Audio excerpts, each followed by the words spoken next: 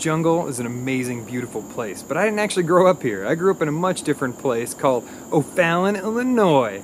And in O'Fallon, when I was hungry for some kind of delicious treat, I would go over to my neighborhood Woods Bakery. It was just down the block from me. They had awesome donuts, and they would have these little cookies that have icing on them. They have like a Red Hot on there. If they made one that was shaped like an ant, that would be awesome and delicious, and I would eat the crap out of it. But they were always great. I loved them growing up. Shout out to Wood Bakery. They're awesome. Later.